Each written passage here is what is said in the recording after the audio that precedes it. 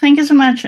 Sorry for the few minutes technical issues. My name is Julita Inca, and today I'm gonna show you how could you do multi-physics simulations by using preconditioners. I will show you how the preconditioners are gonna speed up your simulations.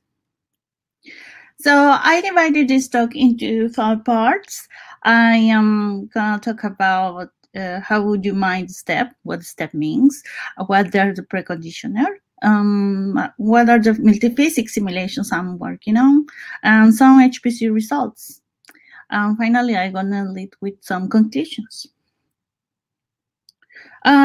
Just in case, I think you might interrupt me if somebody has questions. It's okay for me. So I will start by saying, do you hear me right now, right? Yep, we can hear you. Okay. So if I'm telling you mind step, I am presenting here an image of our STEP project in UKAA. I am right now working on UKAA, which is the UK Atomic Energy Authority. So STEP stands for a spherical tokamak for energy production.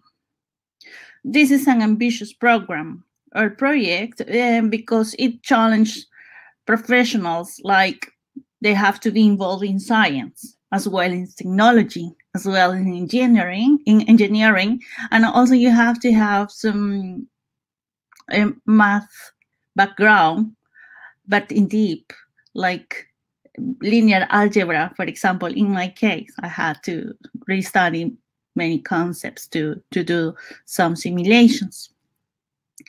This project or STEP, the STEP team aims to generate electricity from fusion by 2040.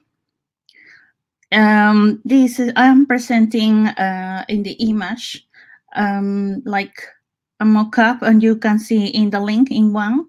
I will share my slides. So I am putting the link what they are explaining more, what the step means, what are the components. So if you see, you have several components here. It's a huge machine. So we need to understand how the larger scale infrastructures are working. So this, you have to orchestrate this each components to the other one. So we need to do scalable multiphysics. So we need a scalable multiphysics solutions and solvers as well. We need to integrate, as I told you, orchestrating these computational simulations. How an engineer can know how to do these simulations in the computer. How many resources do we need? How many cores? How many minutes? How many hours do we have to wait for each simulation? As everyone in the world, I think we want to have results, faster results. Like we cannot wait 2 or 3 days to see how was my simulation. So my team is working right now in how to speed them up these simulations. How we are minding this goal for the STEP. We are using, in this case, or lately, right now we are using preconditioners to speed up the simulations. I am working right now with basic multiphysics because to have fusion, it's a complex physics, many phenomena, and I am also aware about HPC resources. So I am combining or doing the combination of these 3 concepts by using a tool like which is called MOOS. MOOS stands for multi-physics object oriented. Well, it does simulations, and he's using the because this project is huge. They are based on, this is an open source project. They are based on the Finite Element Method to do the simulations, like PDEs. Like they are doing the discretization or the mesh using some softwares like Leaf Mesh and they are also doing the solvers using PETSI. PETSI is another mathematical library. This tool, Moose, it's very friendly, user-friendly. You don't need to be worried about, oh, how do I develop code for physics? They provide some kernels already. They developed some standard equations like the heat conduction, or they are using, including earlier, I think, for fluid, they are using some kernels pre-built. They have developed some. So you can see more about training on Moose on his website. I am putting the website here. Oh, okay. I think this is my previous version. I will try to upload the latest version. Sorry, but what I wanted to show about Andy's work, and is my boss. He was doing some simulations for a project, which is they are doing a simulation for Chimera. This is another project in UKAA, and he's combining this multi-physics. He's combining thermal conduction in steel materials, and he's also combining with displacement. So he is doing something like very great. He made it. He did a simulation using HPC by using around 500 cores. But okay, let's go back to my work. When we are talking about preconditioners, I don't know if I cannot see your faces, but I don't know how many of you are aware about this concept. In the past, when you were trying to do the simulations or the discretizations from PDEs using the finite element method, you end up with solving matrices. And then it becomes to linear systems. And you can solve a linear system equation by using Gauss. That's what we all learn on the school. But I think this is quite simple when you have two variables, x and y, and some small amount of equations. But what happens when we have several, like millions of equations? They might be, it's a nightmare for a computation. It's very expensive computational if we are using just a simple computer. When this is quite a history of math. We were talking about that solving equations by using the direct method, but then there was a creation of iterative methods. I don't know if you are aware of iterative methods like LU, lower upper. This is algebra. The sort, relaxation also methods. There were several iterative methods. And after that, because we were trying to do the simulation for three-dimensional simulations, and it has several variables to solve, we had to use preconditioners because some iterative methods couldn't converge. They diverge sometimes, or they are very slow. In this case, if you see in the image on the left, you can see several iterations. The preconditioner help, like in this case, it's flattening this ellipse. In only one iteration, you can have a converged solution. Or where you can, in this case, what we are saying, or what the literature says, is like you don't have a good condition to solve a problem.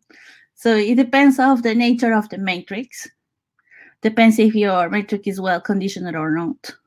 So preconditioner help. Basically, this is in one line summary. Preconditioner help to iterations method solve to have solutions.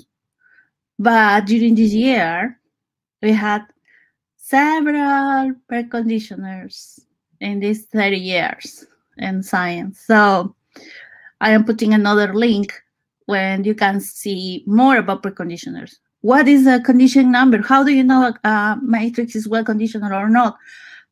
So you have to have some notion about auto values, how to calculate those, how to calculate the spectral radio to have a good preconditioner solution. So this is more theory behind.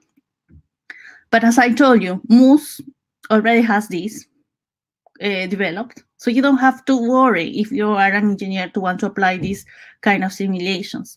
You just have to, I will show you how to do the setup in a few minutes. So I'm just showing you like a little graphs of what is behind this. I am talking also about the Krylov subspace preconditioners method. So there are other studies like indicates like, okay, you have preconditioners, but they work better by using the Krylov subspace. So it's a crucial combination these days, like using preconditioners with Krylov subspace preconditioners. And well, this study also motivates to have more effective preconditioners. There is another doctoral dissertation study. They compare preconditioners and KSPs. But this study is more like mathematical. My study is more computational. The focus I'm giving to this study, right? Because he got some findings. He had, well, don't worry if you don't understand these letters. GMRS, what GMRS? I am putting in this same slide here. The GMRS stands for generalized minimal residual here. So you have here the list of Krylov subspace, basically. And what he found is the combination. Okay, these work better with this. And the hyperboomer AMG also has this option. So each preconditioner also has several options inside. That's another project that other people are doing around the world. So he found this what I did in these years, because this work is taking me around 2 years. I was working with 42 preconditioners. I was testing first this in combination with these Krylov subspaces. This is a list. So my first multi-physics simulation is very simple. I was starting by working with two-dimensional static condition problem. So I had a steel plate with the size of 1 meter in both sides, it's a square. And I established some boundary conditions. I just, from the bottom to the top, fixed a fixed number. I set up like the temperatures in Kelvin this time. I'm sorry if I am not putting the proper, or I mean, I'm just putting the numbers, but I didn't put the indicators of if I'm using centimeters or Kelvins. But I'm telling you now, this is Kelvin stuff. And I am putting since this number, 298. So I'm going to increase the temperature until this value, 373. From the sides, there is going to be a steady value here. So I am going to use for the size from the right to the left. The heat flux will vary from steady state to 3000 value. And you can see here in the image, this is the first, the second zero, or the initial stage. You have this temperature in this in the steel plate, and in the end, we didn't reach the full what I said, but this is the limit. So what we got is around this number of temperature. And you can see the heat flux is working as well. So Moose is working. But how I did the measure of the HPC resources, because I am working with clusters and HPC clusters. I'm working right now with the Cambridge Service for Data Driving Discovery. We call it CSD3 cluster. It has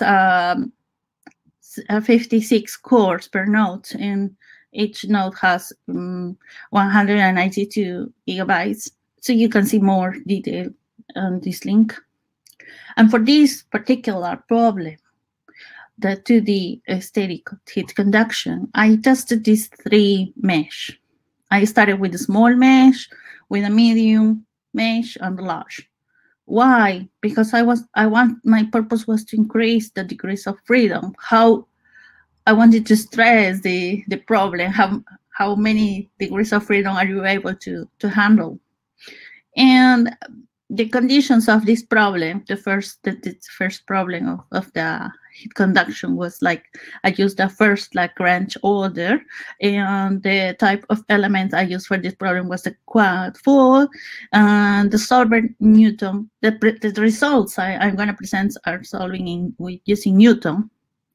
The parallelization was done by using MPI from MOOS. At the beginning, I was working with the main stage. I'm putting this, like I'm filtering the outputs with this line, because I thought, okay, I'm gonna measure the execution time, how all the simulation takes at the time. I did 10 runs per option, and I am including in this simulation for this heat conduction again the creation of the mesh. I didn't use any split option. These are the results. So I was testing 360 combinations of preconditioners. Options, I mean, for hyperboomer AMG, this is one preconditioner, the other preconditioner ASM, ILU, GAM, Jacobi, B-Jacobi, and LU. What about the others? Because I was testing 42. So I'm just plotting the best ones. And for this small mesh, you can see that the hyperboomer AMG, in magenta is the ILU, the LU are presenting like a strong scalability. And in most of the cases, the preconditioners reach their lowest time by using 32 MPI tasks. So these are the options like I'm using. So if I see this is very not efficient, like you see in red, it is Jacobi. This is the first option I got, and then I said, this is not good. This is not efficient, parallel efficiency. So I decided to just start or show you, because I plot all the results. But for this conference, I'm just going to show you what I got from the hyperboomer AMG, which is who reached the lowest time among all. I hope everyone is understanding me so far. I cannot see faces. So this is what I already said. Then what I'm gonna show you right now, it's about a boomer AMG. I said, okay, the lowest was hyperboomer AMG, but this is the default. Like in black, you see, this is with node options. This is the default option on hyperboomer AMG. I was able to reduce this time. Yes, I was able to do it by using 32 MPI tasks and using other options. And this is not good. You see, it is over.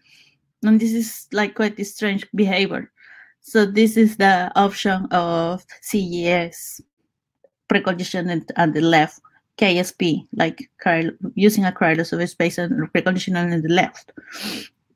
So what if I just take out these? I want to just keep the best solutions, like those ones who scale well. So I have this. I have these results, but I am not also. During my study, I said I don't have to only care about which one is faster. I have to also be aware what is the memory use, how many iterations you have, and what is the value of finally achieved. It has to be closer to 0. So these are the results.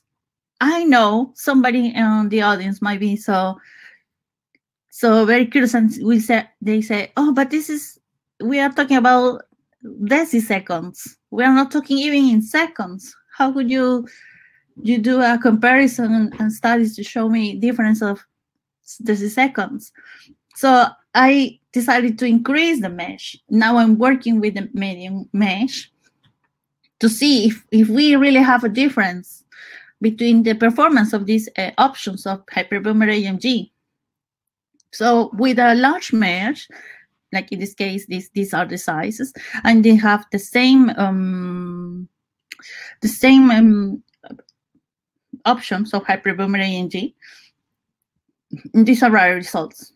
We are not in this case using 32 MPI tasks. We have to use around 112 MPI tasks. But still, they are very close. We are talking about less than 5 seconds. This is not like, oh, rocket science. What did I do? Okay, I just decided to study what are the best cases below the default configuration of hyperboomer AMG, and decide to see what's going on here in regards to the time, the memory, and the values and the iterations taken. So in both cases, we have seen like, let's see here, this is 5 and this is 8. Differences between the KSP types, the conjugate gradient and FUMRS. The conjugate gradient takes less memory in comparison to the FUMRS, but still, I cannot, I have to emphasize, we are talking about minimum differences of seconds. So I decide to increase. So I'm working now with larger mesh. So these are the elements in the mesh I'm working. And you can see now a quite difference of in seconds. This is the default again. And we can see which one is worst is the green one, which is the CGS option. So, okay, I notice now, this is very noticeable, like, okay, you cannot work with the CGS Krylov subspace because in many cases you are watching a bad behavior. So I'm just gonna keep these, and these are they belong to the conjugate gradient and the FUMRS. So now I was worried, should I precondition it to the left, to the right, or maybe to the left and right at the same time and using Newton TR? But you can see the Newton TR is not good option. I will show you now. I decided to show you the best and the worst cases of these options. So the best one don't include the Newton TR. And this time, what I'm using is the hyperboomer AMG P max, which is they are talking about levels, and this option really increase around more than 34 seconds here. So it's good. At the end, I say, oh, I'm doing good my job, but I don't feel like I am using very well the HPC resources. I am not halving the time while I am doubling the HPC resources. So this is only difference of 5 seconds, 10 seconds. It's nothing. Well, so, okay. I want to stop a little here because I want to say something. I was using the full resources of, this is a 448, but I was using the full resources. I mean, each node has 56, as I mentioned. So multiply by 4 is this, multiply by 3, and multiply by 5. You understand? So I was using all the resources. I didn't do any distribution of the cores. I didn't care about the memory, how the memory impacts in this executions time. So, okay, I will show you in 2 more minutes how the distribution of the cores will improve this. But how about the other preconditioners? I was talking to you a lot of charts of hyperboomer AMG, but what about the LU, the GAM, another multi-grid preconditioner? So these are the results that I got also for a medium mesh, and you can still have the hybrid boomer AMG is one of the best in comparison to Jacobi or SOR, the relaxation methods, or any other among these. When I am testing this with a large mesh, again, I can see hybrid boomer AMG and GAN. Both are multi-grids. And I am not plotting where is ILU or LU. I can tell that in this case, even when I was trying to test with 56 cores, only one node, and I crashed the nodes of my cluster. I was doing a wrong job that. So that's one lesson learned for me, and I think it could be useful in case you are doing some simulations using HPC. So this is the number of DOF for this large mesh, and these are the computational resources that you can work with, but it's not efficiency. So for the next problem, because this is a displacement in 3D, I am not talking anymore about 2D. This is a steel box in 3D with these dimensions. And I set just a basic setting of Dirichlet boundary conditions in both sides, in Z and in Y. But I am changing a little displacement. No, I'm sorry, in Z and in X. The displacement happens in Y. I am saying, okay, I'm gonna do a force. I'm gonna do the displacement in like minus 1 centimeter, 0.01 centimeter. You can see here. So the simulation works and moves so far in time 0. It's 0. It's not movement, and the displacement happened and after the simulation ends.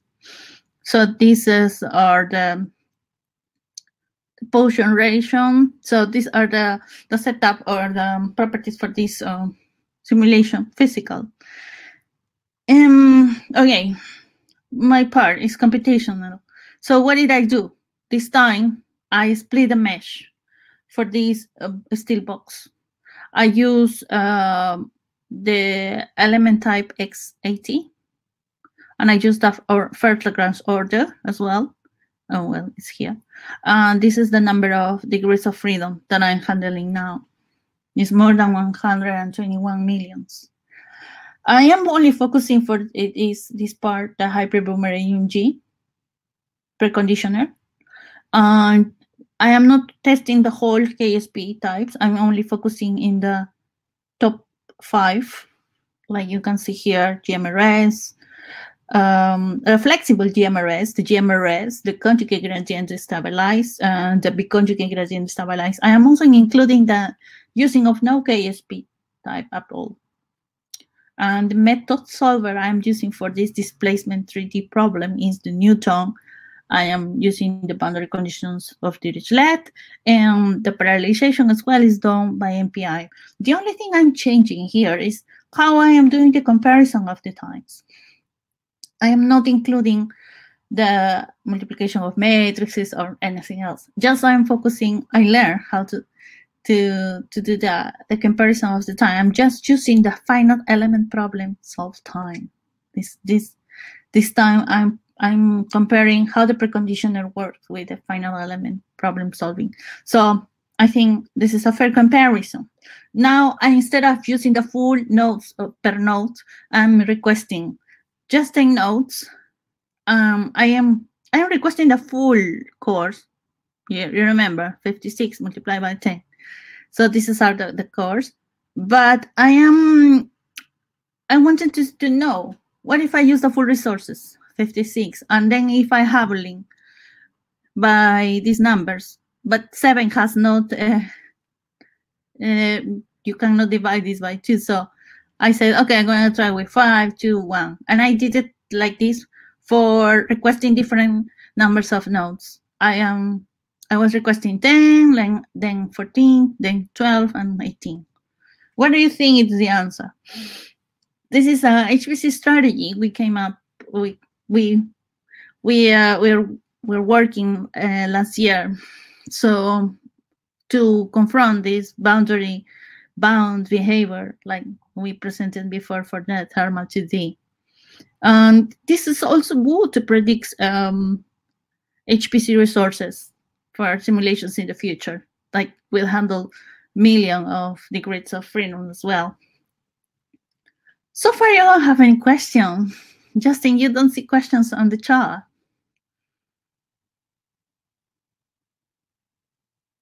Nope, there's no questions so far. You have about 5 minutes left. Oh, okay. Thank you. Sorry. Okay, I will speed up my presentation as well, and we can precondition my presentation. And the answers, I will just show you the answers what I got with 10 nodes and 20 nodes and 14 nodes and 28 nodes. Now, this time you can see, like, okay, we are having the time. It's not having, but it's quite close to the ideal behavior. So it is good. We are presenting now that, okay, this is something that I was expecting to happen. So it was good. We were able to increase. Like if you see, I'm using 140 MPI tasks here and here as well. But if I am doubling the numbers of nodes, I can achieve less time, 200 seconds less. So this is good, and these are the results I got for each case: the hyperboomerang and the flexible and the GMRS and the conjugate gradient. I can tell, like roughly, like the GMRS didn't solve because of memory, so you need more memory. I don't recommend if you have answers with using the GMRS of the conjugate gradient is good. And you can see as well here, if I am using the same numbers of MPIs, but different distribution, you can, in this time, we increase in 300 seconds. So this is very good. At the end, I think this is the answer for my study. Like the best combination is using the hyperboomerang AMG with a conjugate gradient. We had a small standard deviation, which guarantee homogeneous samples if you wanna repeat this experience. So this is replicable. Okay, this is another approach we had lately this year.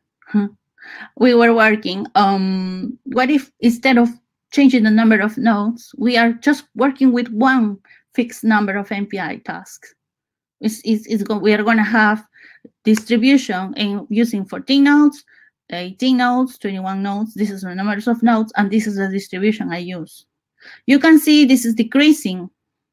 We are decreasing in the time, and I'm only using the conjugate gradient and the FGMRS, but I am including this Pmax2 option, and it was faster. So I want to emphasize that this option is very good.